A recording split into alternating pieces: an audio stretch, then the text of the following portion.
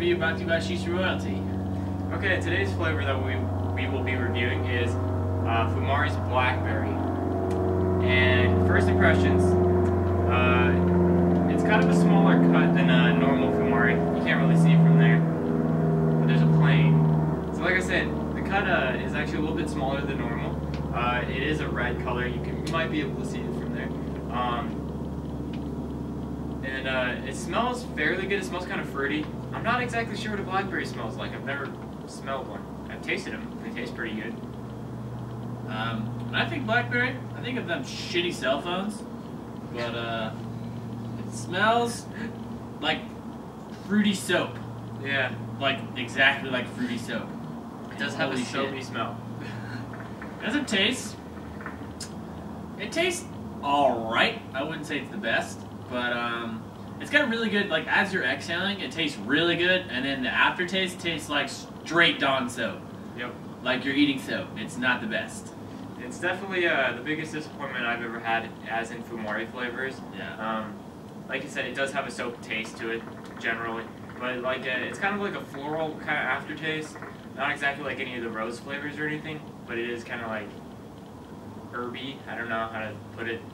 It's definitely not the worst Shisha I've smoked. Yeah, but it's not the best by all means. It's not, yeah, no. I mean, I could smoke it, like, no problem. It wouldn't be like my choice, like, oh, what should we get? Blackberry, no. But, like, if someone's like, dude, all I got is Blackberry, I'd be like, alright, that works. Like, it's cool. I mean, it's still Fumari, it still rips really good. It's still smooth. It's not, like, terrible going down. Like, there's some Shisha you can't even hit, like, when it's good. It's like, it's so bad. This isn't that bad. Like, yeah, it's fairly good. Out of 10, I give it like a 4 or a 5. I'd give it a 3 because 3. Yeah, it's pretty low. But I'm really disappointed in Fumari in this flavor. Like, it doesn't really taste like I would never buy it again. I would not smoke it, but I wouldn't buy it.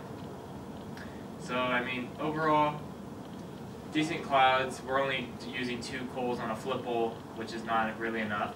Yeah. This is new too.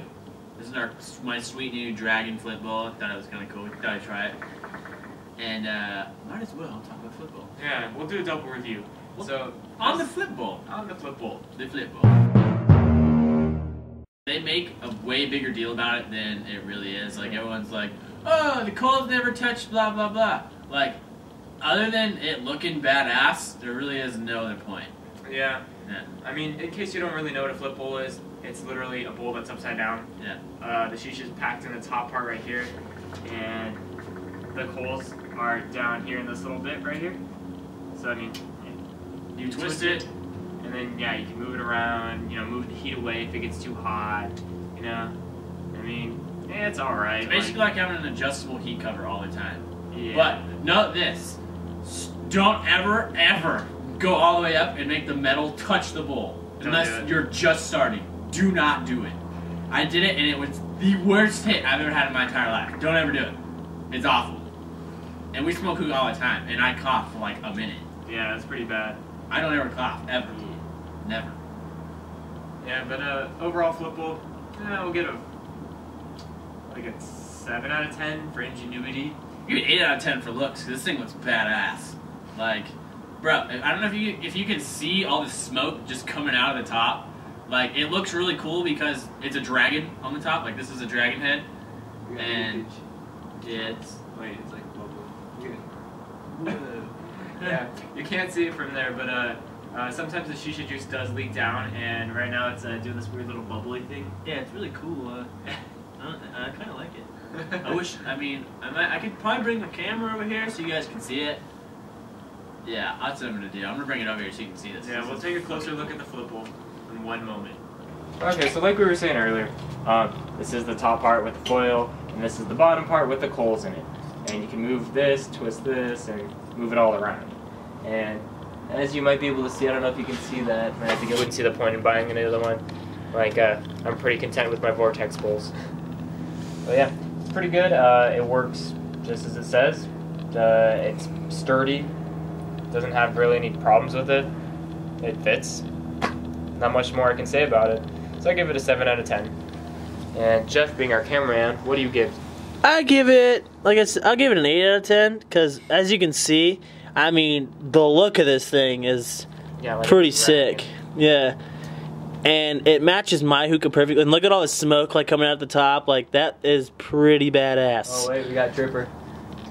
Now, as you can see, here we go. We got drips. Yeah, it's kind of weird. It's kind of different. I mean, the duration doesn't really make it much last any longer from what I've noticed. It's all right. But anyways, I don't know why it smokes so damn much, but it does. It always does, and it doesn't hit like harsh or anything. So, I mean, overall, like I said, 7 out of 10. Jeff gave it an 8 out of 10, and back to the Blackberry, which I gave a 3, and Jeff gave a 4 or a 5. This has been another review brought to you by Shisha Royalty. Rate, comment, subscribe. Videos every Tuesday and Thursday. Can you tell from the look in our eyes?